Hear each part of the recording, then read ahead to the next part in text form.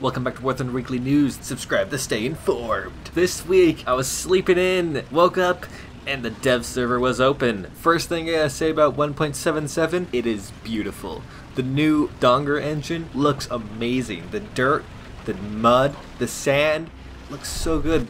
The snow especially stood out to me. It looked like snow. Next thing I'm going to quickly jump to are the vehicles being added, including the ones we already know about. The US is getting the Jewish M60 and the Abrams M1. Germany is getting the Leopard 2K. USSR is getting the T-64B. Great Britain is getting the Challenger. France is getting the AMX-30 prototype and the AMX-30 B2 Breens. In terms of aircraft, the US is getting their own F-84G, about time. Germany is getting the HE-177, only one variant though. USSR is getting the LA-200. Great Britain is getting the MB-5 and two Spitfire Mark Vs. One armed with 4 20mm cannons. Japan is getting the Ki-108. Italy is getting a premium Spitfire and their first Regina plane, the RE-2000 Series 1. Unfortunately, only one. There was a whole lot of those, and we've been kind of waiting on those for a long time now. France is getting the Martin 167A3, a premium Yak 3, and a new jet, the MD-452 Mysterious 2C Pre-Series. Unexpectedly, right under that list was the Naval Fleet, a list of boats and ships that will be available for testing in the future. And unfortunately, this list only had Germany and the US. Of note being added, each country is getting 2 destroyers.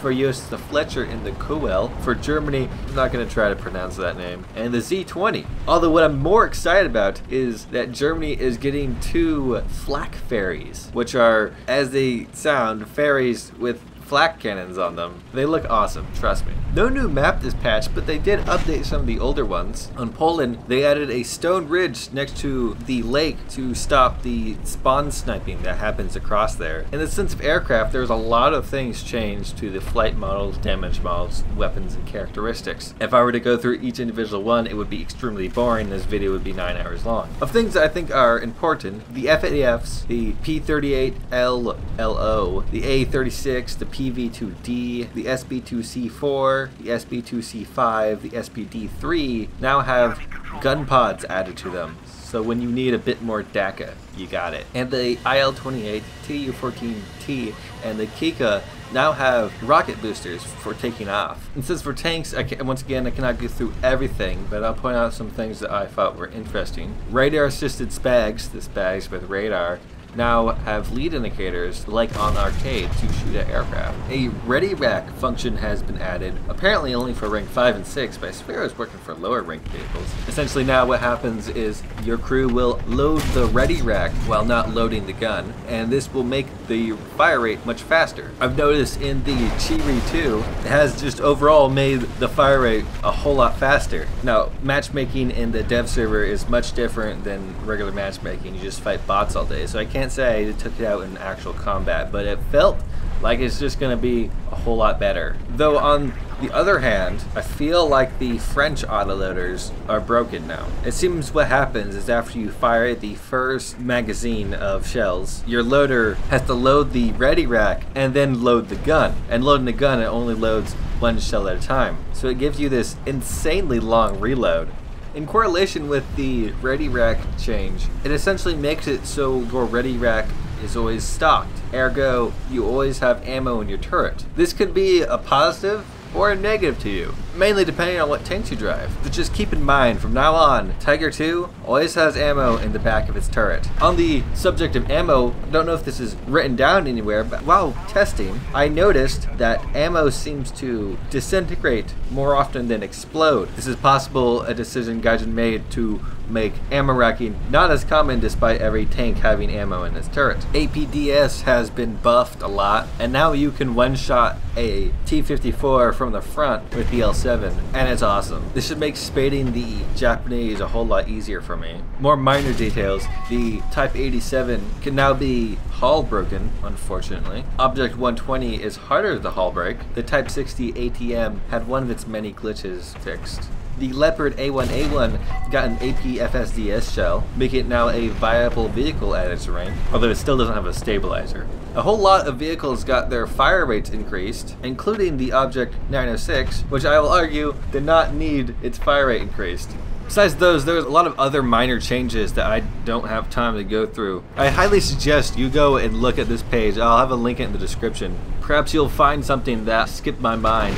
Hit me up in the comments if you do. Other notes about the dev server: the new sound effects for tanks are amazing. And they have this weird whoosh sound effect of rounds flying past your tank.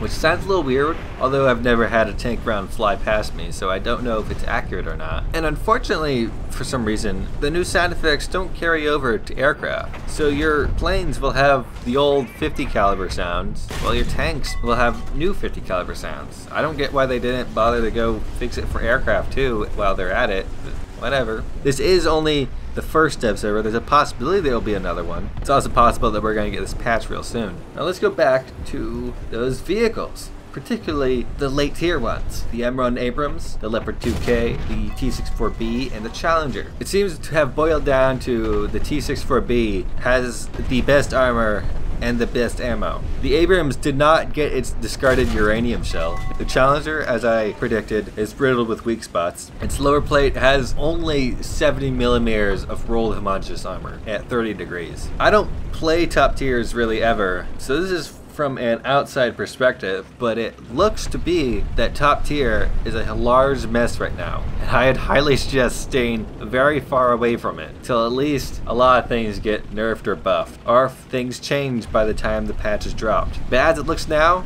don't go near there unless you're brave.